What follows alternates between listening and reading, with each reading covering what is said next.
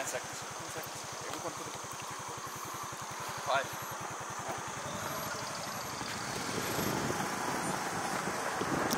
5. Okay, so you just started running. How do we get you to run 20% faster than you can currently run? How do we turn your 3K pace into your 5K pace? I got this brilliant question in the comments below. New runner here. I'm finally able to run faster from 11 minutes per kilometer to 8 minutes per kilometer. I'm still experimenting with my interval paces to find the best fit interval session 1 time per week, and I haven't increased my mileage while adding this interval session. I run 2 to 5 kilometers per run 3 times a week. I call it 5K consolidation training. I want to lower my heart rate so my body will think that 8 minutes per kilometer is 100% easy effort. What can I do to achieve this? Should I continue doing structured training, or is there any changes I should do? Okay, it's a brilliant question. I love it. It's moving forward so much so far. 11 minutes per kilometer, and now he can run 8 minutes per kilometer. And I asked him how long he can hold that for, and he can currently hold it for 3 kilometers. So what do we do with that? How do we push him forward? How do we get better from that stage? So if he can hold for 24 minutes, 3 times 8 minutes, 24 minutes, then for 3 kilometers, that's his pace. Yeah, that's his top end pace. It's his all out pace. That's what he can hold. So we need to work at moving him faster over the ground. He needs to implement speed, which he's sort of playing around with now with the interval training, but he'll also need to add endurance and stamina. How do we get him to the next level? And then what should the bigger goal be? The bigger goal for me is how do we get him to run 5K in 24 minutes? And his first goal is how does he make 8 minutes per kilometer feel super easy? So what I want you to do is this, and this is exactly what I would do if I was in your situation. Keep with the 3 runs, so don't change anything. Wednesday, interval session. Sunday, long run. And then on the Friday, you've got a recovery run, and that recovery run stays as light as possible. If that needs to be 11 minutes per kilometer, 11 minutes per kilometer. Go out there, enjoy yourself, learn to move over the ground super slow and efficiently, and think smooth, light, and later will come fast. Make that a 30-minute run, 35-minute run, no more. And don't measure it in distance, measure it in time. 30, 35 minutes, that's your recovery run. For the longer run, I want you to start at 5 kilometers, and I want you to start with a long, slow distance and gradually increasing the distance by 10% every week. And every 4th week, bring it back. Where you're going to get the biggest bang for your buck, the biggest improvement is going to come from the interval session, and we're going to focus on quality there. You can already go out there and run all out for 24 minutes, 3 kilometers, 8 minutes per kilometer. We're going to work with less volume, so we're going to work with 20 minutes. And what we're going to focus on is improving you as a faster runner, moving over the ground for segments of time, small segments of time, so that you become used to moving over the ground faster than you can currently run 3 kilometers all out. So we're going to skip a few steps, because what the typical textbook might say was, okay, trying to get yourself to 7 minutes 45 per kilometer, try and get yourself to 7 minutes 30 per kilometer, try and get yourself to 7 minutes per kilometer. That would take you a few weeks, months, years, etc. What we're going to try and do with the interval session is get our body make a completely different athlete, so that we're used to moving over the ground for a minute at a time, 20 times 1 minute with 60 seconds recovery in between. But what we want to do is try to cover the same distance that you can cover for 24 minutes currently. So we're going to run 20% faster in these 1 minute intervals and try to cover the same amount of ground as we can currently for 24 minutes all out.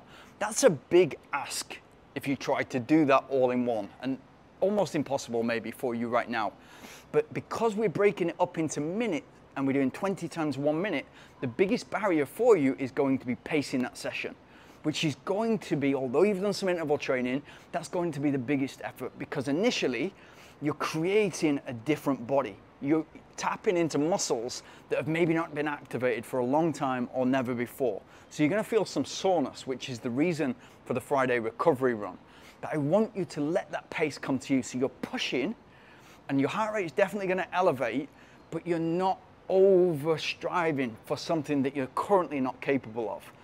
So Initially, that might look something like we're trying to hold 7:30 per kilometer or 7:15 per kilometer or 7 minutes per kilometer for those 1 minute reps. But because we're only holding it for 1 minute, it feels way easier than the 24-minute pace right now. So you should be able to run 20% quicker because you're only running a minute. The only thing that might stop you doing from that is you're not used to it. And so you're tapping into a completely different athlete, which is what makes me so excited about this question. You've made some improvement, you're 50% quicker than you were. Now we've got to get you to the next level. And that is entirely possible. So to think longer term, can we get this guy to run 5 kilometers in the current time that he can run for 3 kilometers? Absolutely, 100% yes. The second session that we're going to do is 10 times 2 minutes. So simple progression on from 20 times 1 minute, 10 times 2 minutes. So the rep length is longer, but what we're trying to do is hold pace or keep it as close to the pace that we can hold for 1 minute as possible. Now it may take you a few weeks of doing 20 times 1 minute or starting from 12 times 1 minute, 15 times 1 minute, 18 times 1 minute, 20 times 1 minute in order to move on and think, right, I've only got 10 reps, but it's double the rep length. It's not 1 minute, it's 2 minutes. And so I've got to really pace this, but if I dig in and I'm tough, maybe I can still cover that 3 kilometers.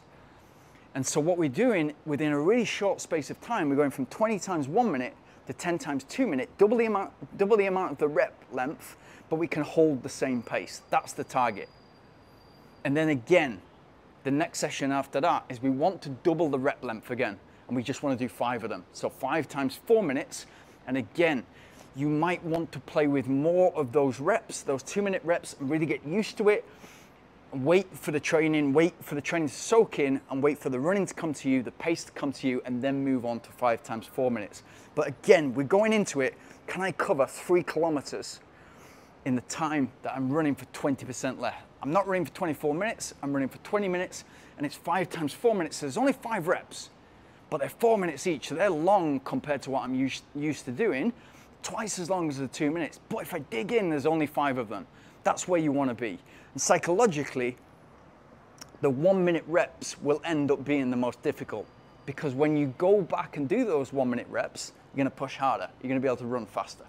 So those 3 sessions together, if you just rotate them, week 1, week 2, week 3, if you rotate them that quickly, naturally, you're going to have to go slower for the 2 minute reps and then the 4 minute reps.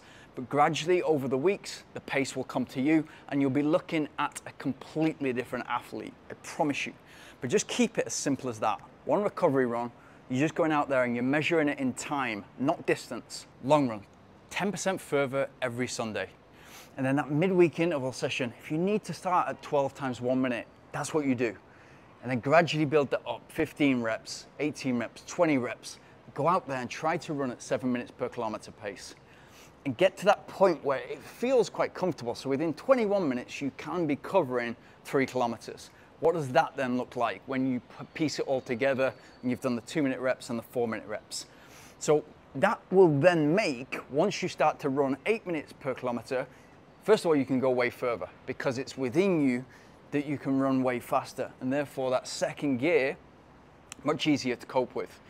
And then it feeds into the bigger goal, the longer goal, that we're trying to run 5K in 24 minutes. So you're trying to sort of pass through what is mentally possible for you right now, trying to blow past that and just get to the next level. And that's where you want to be thinking. You want to be thinking that, yeah, it's gradual, but it's got to be exciting. Otherwise, what's the point in aiming for it?